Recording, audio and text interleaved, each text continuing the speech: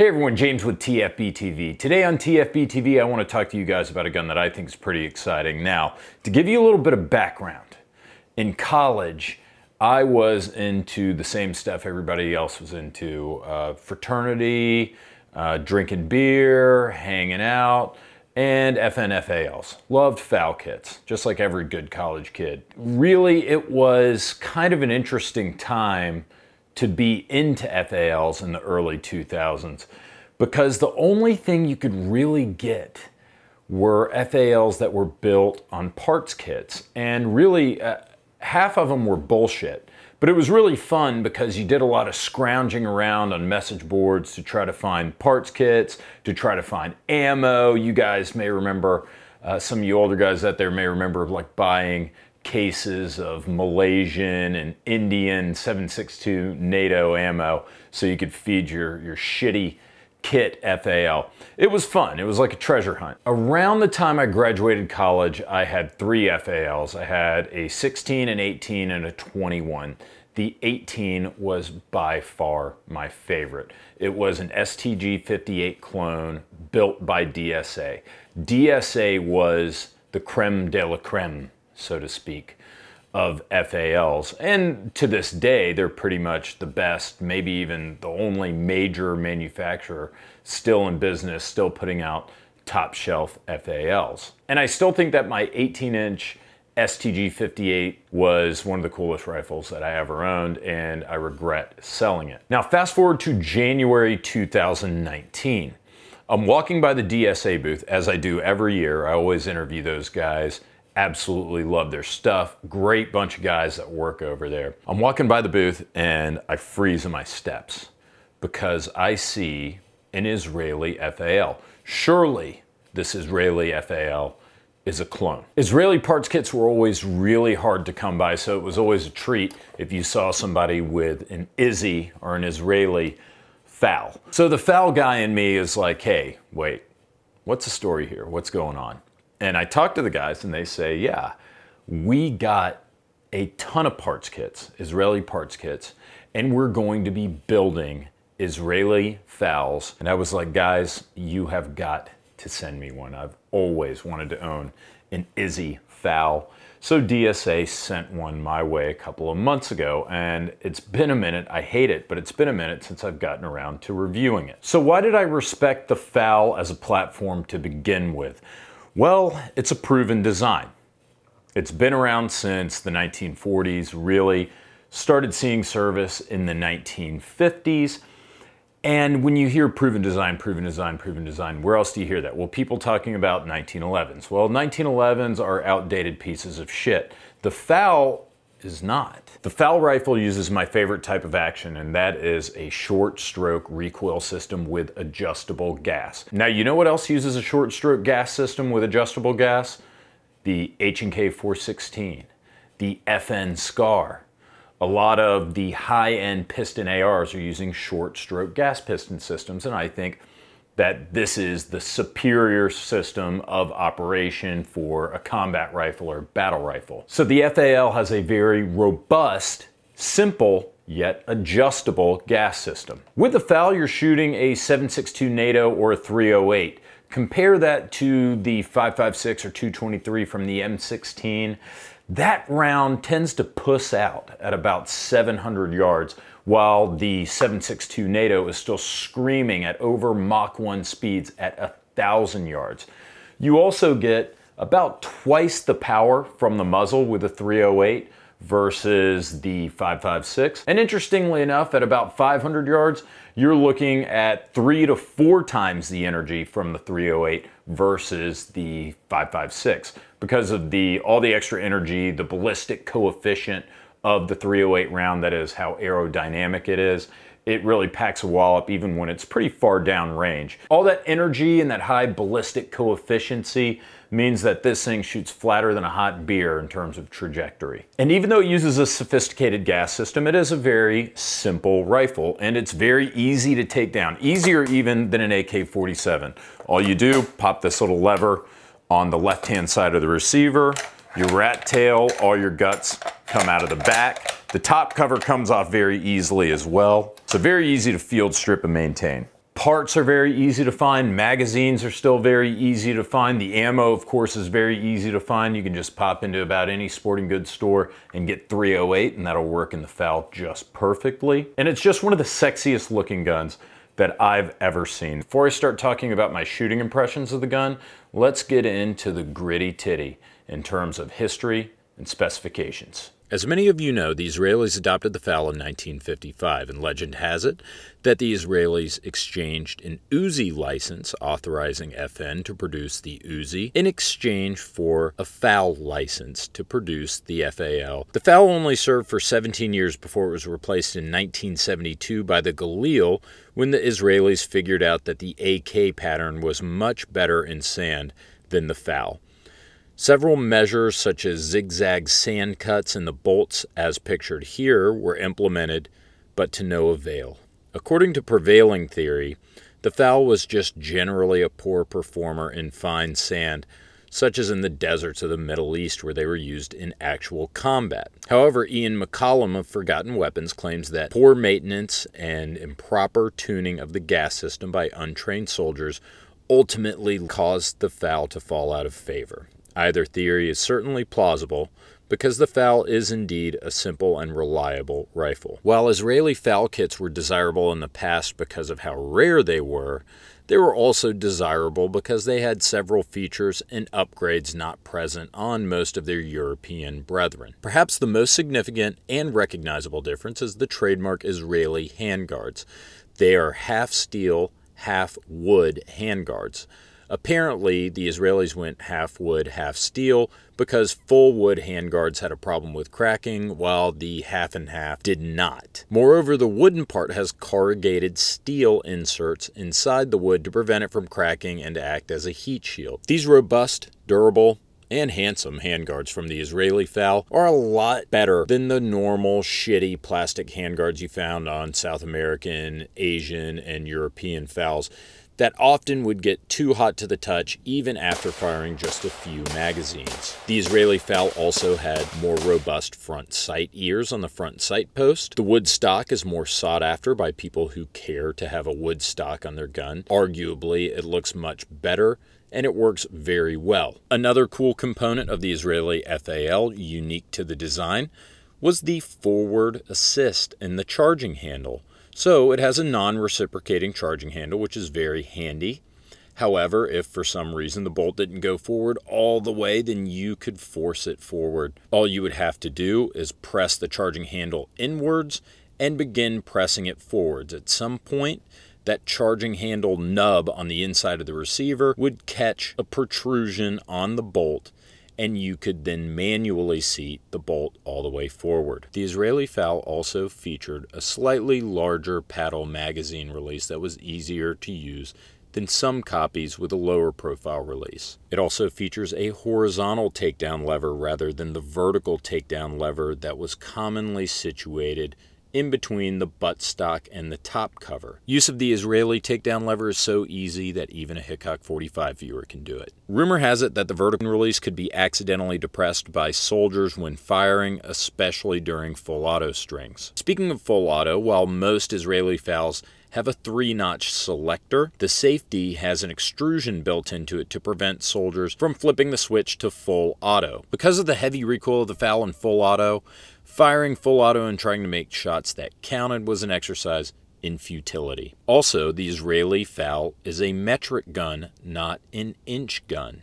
It's easier to find parts and magazines for guns that were built on the metric pattern rather than the inch pattern used in Commonwealth guns such as the L1A1. If you're interested in looking into the FAL, make sure you know the difference between metric and inch, and I highly recommend that you get a metric gun. As I've mentioned several times in the video, Israeli parts kits used to be very difficult, if not impossible, to obtain in the US, and if you could find one, it would be a heavy barrel model that was 13 pounds. It also usually included a heavy bipod. This heavy model was intended for use as a squad automatic weapon, not as an infantry gun, so it was impractical for most shooters, but it was desired nonetheless just because of its quality, features, and rarity. In short, Izzy heavy guns are cool, but they absolutely suck ass as pragmatic guns, and they were usually cobbled together by random gunsmiths. Izzy Light kits were the most desirable because they were about 3 pounds lighter than the heavy kits,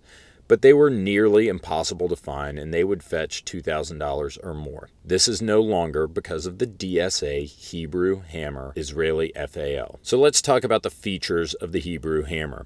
It uses a surplus Israeli light parts kit brought in by DSA, and they're made on top quality new US DSA receivers, and they use brand new 21-inch barrels. The US-made barrel and receiver stop them short of being full-on collector guns, but the trade-off is that they make excellent shooters. The copy I had was shooting very tight groups at 100 yards.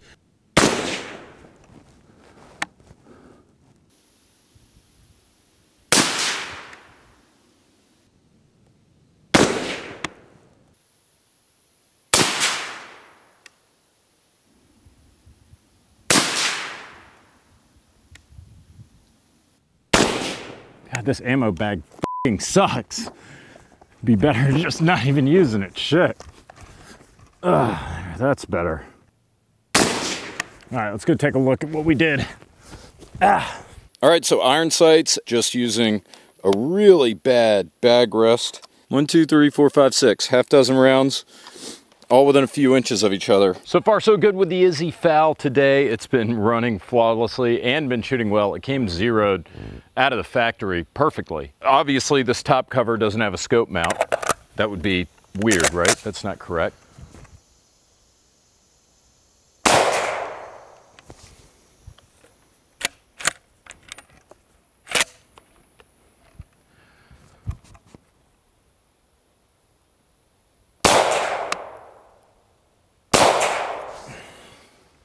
I was like, God, I can't believe this rifle jammed after it's been shooting perfectly all day.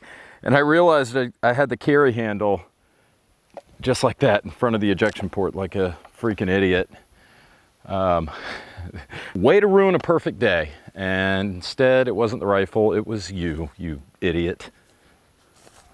To go over the specs, this is of course a 308 or a 7.62 NATO semi-automatic rifle, a US-made Type 1 carry handle cut receiver with a carry handle, and it features authentic Israeli markings and a very cleverly hidden away serial number inside the mag well.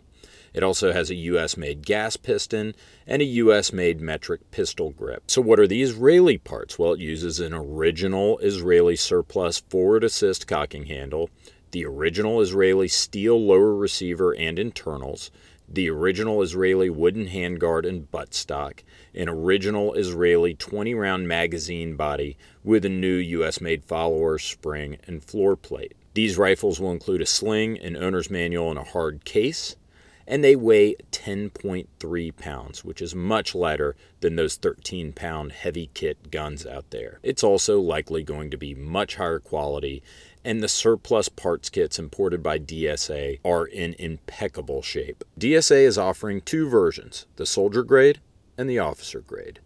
The soldier grade comes with a non-threaded straight barrel and no muzzle device. The officer grade is only $100 more and includes a Duracoat refinish, a 916 by 24 left-hand threaded barrel, which includes a Belgian-style combo device flash hider installed, and an extra set of US-made fiberglass original-style furniture for banging around your truck in the range. Inspection of this gun reveals that the surplus parts are in great shape, and the quality, fit, and finish that you expect from DSA. In my estimation, this is a top-tier FAL at a price below the usual market value for now. I've been out of touch with FAL parts prices these days, but it's probably a decent deal to just buy the gun, set aside the Israeli lower and parts, and then use a cheap surplus kit on the upper receiver and barrel for the range. Lead time on the guns is 3 to 4 months, and DSA is building them as fast as they can make them. So if you've ever considered the FAL, I think this is an excellent copy at a great price. Shooting impressions, guys. This gun shoots like a FAL. That's all there is to it. The Izzy, again, is one of the better examples, one of the higher quality builds that you're gonna get, and one of the cooler looking FALs, but it shoots like a FAL. That means that it's got pretty heavy kick, I know that this is debatable, but in my opinion, a well-tuned FAL, if you get your gas system tuned properly for your ammo, kicks far less than a G3 or an HK91. Controversial opinion, I know, but I swear to you, it's true. That said, these guys still kick pretty hard, making full auto fire virtually a waste of time, albeit a fun one. So yeah, it's got a little kick, but it feels good, you know? It's like you've got some power behind it. It's almost like shooting slugs out of a 12 gauge. When you shoot this versus shooting like an AR-15 or an M16, you feel like this is what God must feel like shooting a rifle. It just feels so powerful, like you could smite anything in your path. I mean, in terms of the FAL rifle, this shoots like an FAL. It isn't like this blows everything else out of the water. What you're really looking at with the Izzy from DSA is you're looking at attention to detail,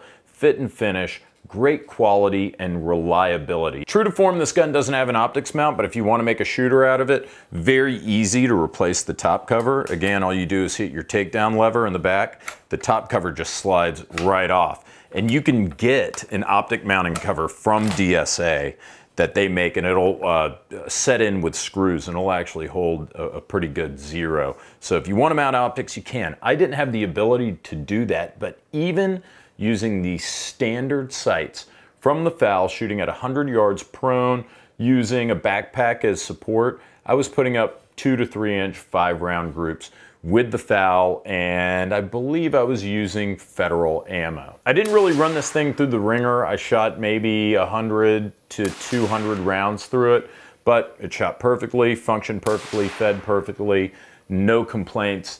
Guys, this actually would make a great shooter if you're so inclined, but I think it would make a pretty decent collector's gun too. In conclusion, I absolutely love this gun. If you're on the fence about it, I say buy it. If you could find something like this even 10, 15 years ago, built on a DSA receiver and using an Israeli kit, I mean, it would be $2,000. They are going to run out of these. So if you've ever wanted one, or if this video has tempted you, then maybe you should think about picking one up. The kit that I got was in fantastic, like new shape. Like, it looks great on this officer model that they sent me. So if you think my review is too glowing, I want you to know that DSA didn't pay me to do this review. They don't sponsor the program. They've got nothing to do with me financially. They didn't give me this gun. I don't even have a writer's price on it. As far as I know, I have to send it back. Of course, I'm gonna ask them if I can buy it.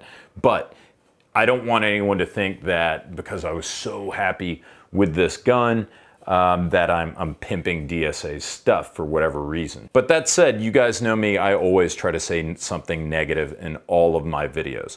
What I will say negative about this gun, I love the finish. I love the refinishing. They've Cerakoted or Duracoated the upper and lower receiver. It's a nice flat black and it looks great, but it also kind of contrasts with the darker phosphating or whatever the original finish was in the Israeli. It's not quite the same color. If they would have done a gray, it would have been perfect. But it's flat black. I don't think that's gonna bother anybody. It still took my breath away when I opened it. I was like, this thing's beautiful. I wish both versions would have gone with a threaded barrel. The officer model is the only one that comes with a threaded barrel, and I think it's worth the $100 just for the threaded barrel and the combo brake flash hider alone. So I guess I would say get an officer model. You're gonna get probably a nicer parts kit, plus you get a threaded barrel, plus you get an extra set of all black furniture if you don't want to ruin your nice Israeli furniture. Finally, if you want more information on this gun, of course you can go to DSA's website, but I'm a big fan of the FAL files. That's FALFILES.com. That's where I kind of grew up on these guns, and that's where I first started buying parts kits, whatever. I think it was the first gun message board I ever joined, probably 15 or 16 years ago. So you can go on to the FAL files and you'll find people who've actually purchased it, their honest opinions about this gun. Now, what I saw was positive. I didn't see any negative reviews, but I highly recommend that if you're thinking about buying one of these, or any FAL for that matter, that you guys go check out FAL files. So to wrap it up, I'm impressed. I think this is awesome. This gun drips sex. It looks good. And I think it's a great deal at $1,300 to $1,400. And once these parts kits dry up, I think that these things are even going to go up in value. I wouldn't fault you for buying this and just locking it up in your safe. But at the price, you can't even really feel bad if you take it out and just blast with it. Good job, DSA. Thanks for sending me a copy of this gun.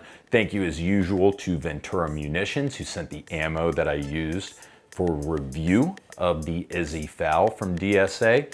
Thank you as usual to Blue Alpha Gear. They're my dogs, and if you're looking for an awesome combat or range belt or just something for every day, go to Blue Alpha Gear. Don't forget to support us on Patreon, guys. And thank you our subscribers, viewers, everybody else. I appreciate it. See you next week.